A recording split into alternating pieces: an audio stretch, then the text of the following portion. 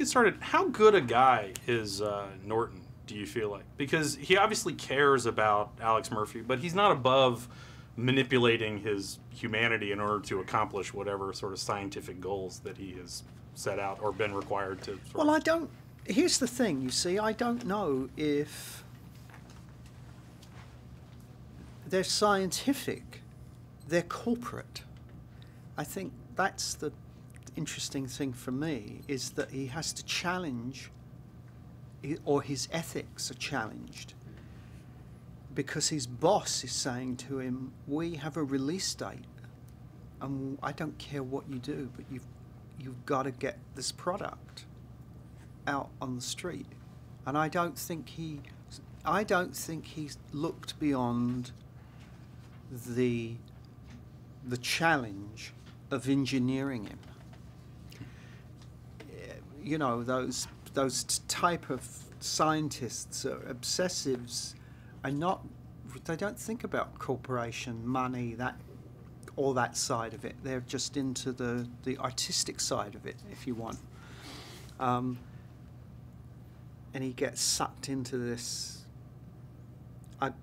ugly sort of scenario. Sure, sure.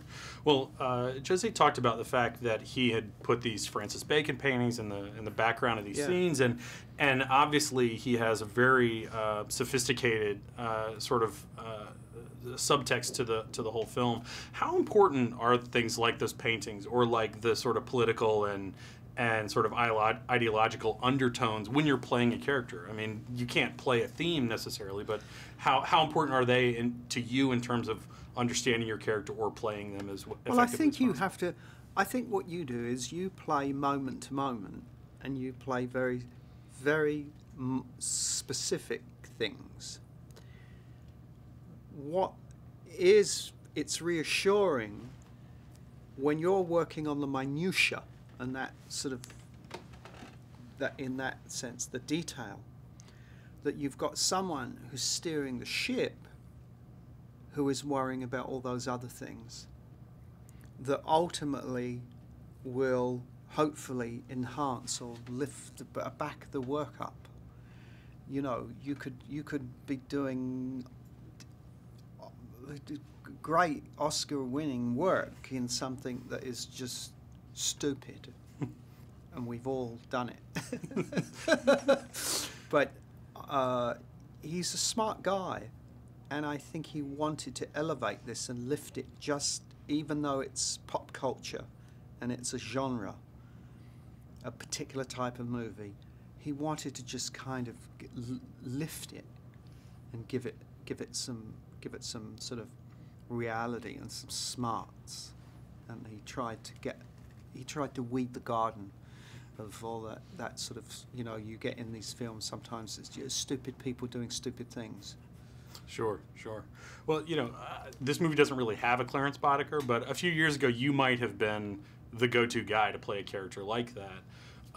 You know, how much are characters like, I don't like Drexel Spivey or Stansfield from The Professional, how much of those characters still do you feel like in your wheelhouse, or how eager are you to play those as opposed to this sort of, you know, mentor, scientist, sort of authority figure that you have since become?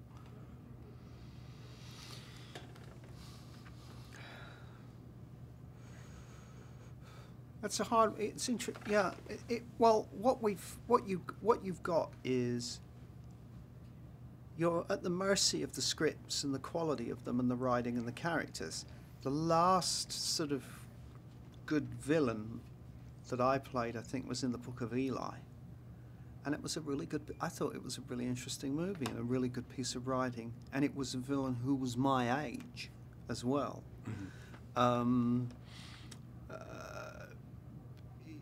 You know, I just got typecast, and I got very tired of it, and I got sick of myself doing it, and so I thought, well, if I'm tired of me, then all these other people must be.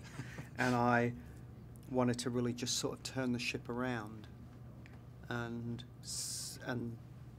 I've said no to a lot of those type of characters since, but it doesn't mean that they're great fun, and I'm just sort of not interested in them for now.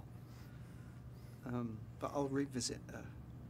You know, if someone wants to write me a 55-year-old Drexel, you know, I'll think about it.